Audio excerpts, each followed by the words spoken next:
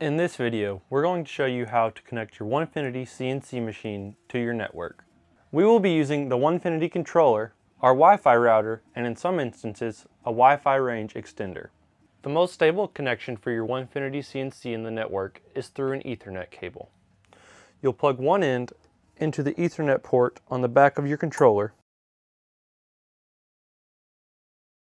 and the other end of the cable will plug into one of the Ethernet out ports on the back of your router.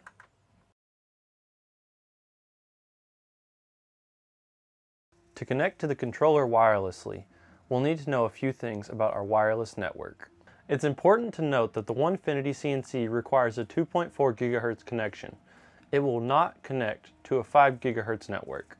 The first thing we need to know when setting up our Onefinity through a wireless network is the SSID.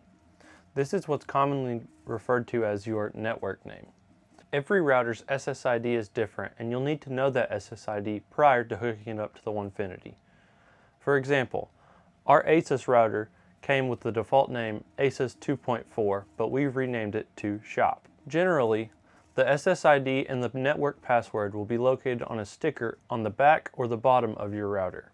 One thing that's important when setting up your CNC with a wireless network is the proximity to the router. Because of the small antenna of the Raspberry Pi inside of the Onefinity CNC controller and its metal casing, you generally want your router in the same room as your CNC. However, since most people set their CNC up in a shop, you may need a Wi-Fi range extender. What a Wi-Fi range extender does is takes a signal from the router into the extender and pushes it back out at an amplified strength to the controller. This allows us to use our CNC at a greater distance from the router with stability. If you're having trouble connecting your CNC to the wireless network or having problems with the strength of your signal, we highly recommend investing in a Wi-Fi range extender.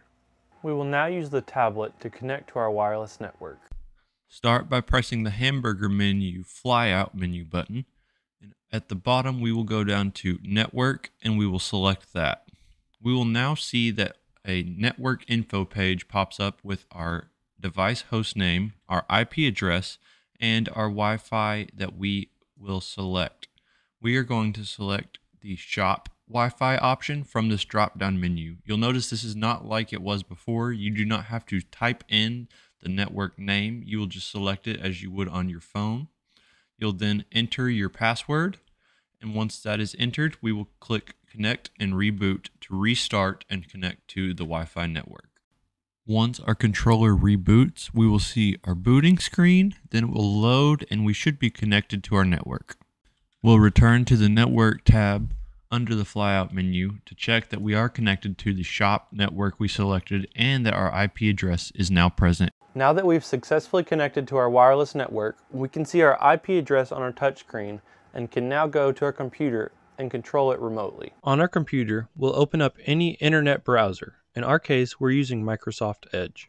Proceed to the address bar at the very top of your screen and input the IP address only containing numbers and periods that you see on the top of your touchscreen.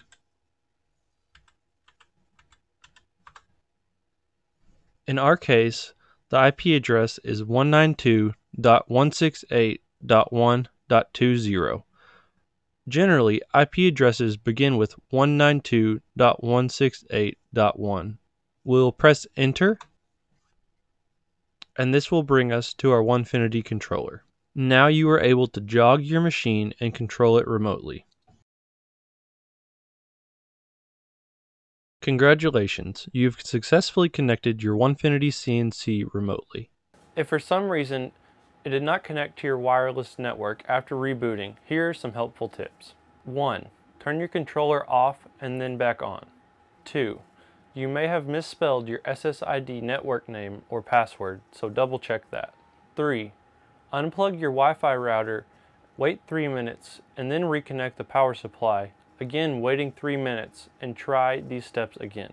And 4. Your signal may not be strong enough. You may need to move your router and your CNC closer together or purchase a Wi-Fi range extender to improve your connection. And 5. If none of these things work, try plugging it in with an Ethernet cable to see if you can get a successful connection.